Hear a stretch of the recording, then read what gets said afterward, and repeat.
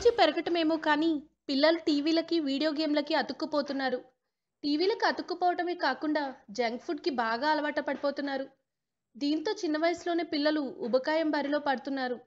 ప్రపంచంలో బాలల్లో ఊబకాయం సంఖ్య పెరుగుతుండడం అందరినీ ఆందోళనకు గురిచేస్తుంది. పిల్లల్లో ఊబకాయం సమస్య అంటువ్యాధిగా మారి పలు అనారోగ్య సమస్యలకు కారణమవుతుందని పరిశోధకులు తెలిపారు. అందుకే పిల్లల్లో ఒబెసిటీ పెరగకుండా తగిన చర్యలు తీసుకోవాలని వారు చెప్పారు. 2025వ సంవత్సరం నాటికి 4 మిలియన్ల మంది పిల్లలు టైప్ 2 మధుమేహ వ్యాధి బారిన పడే ప్రమాదం ఉందని పరిశోధకులు అంచనా వేశారు.